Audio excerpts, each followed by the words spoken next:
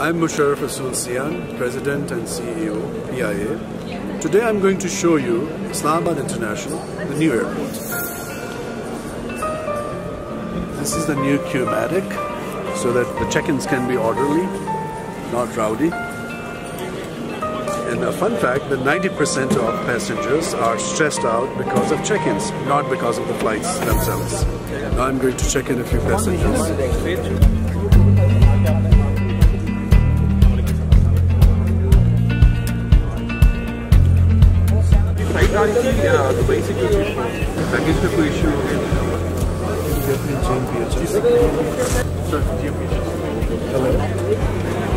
These are some of the teething problems of this new airport, but this is common. When airports begin, the first few days, there are challenges that they have to resolve. How are you? How are things? As you can see, this is a great facility. The new check-in is hassle-free. By the way, at the old airport, 34% of PIA flights got delayed because of congestion, because of problems with the infrastructure. At this new great airport, none of that is going to happen.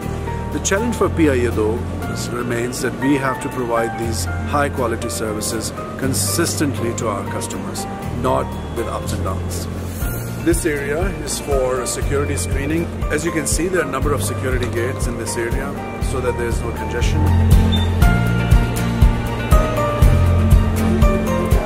This is a nice food court coming up, great international standard facilities where passengers can wait for their flights, enjoy their meals and refreshments. So here we come to flight displays informing you about flight timings, boarding gates. Below, here is the area for departure gates with seating arrangements, very nice waiting areas.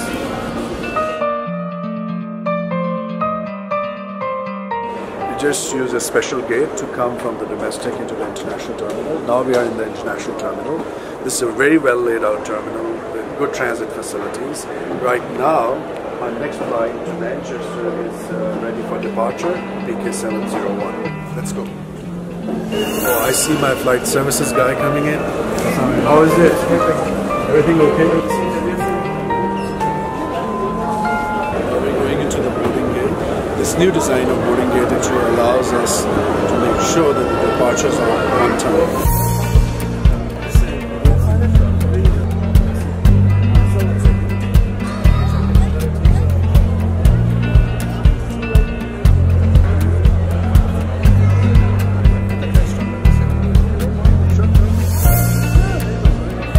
So in this flight, we have 35 passengers traveling economy plus.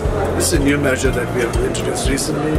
It's a full flight today with a total manifest load of 317 plus 35.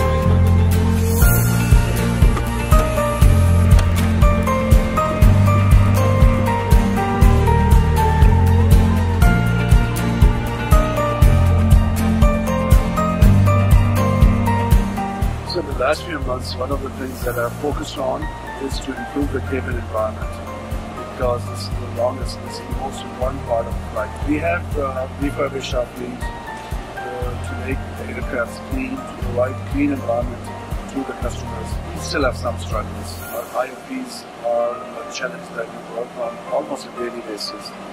But inshallah, by the end of the year, we'll do most detailed upgrades for our one fleet, so that the Europe and UK flights are one of the best in the world. Ready for the flight? Yes.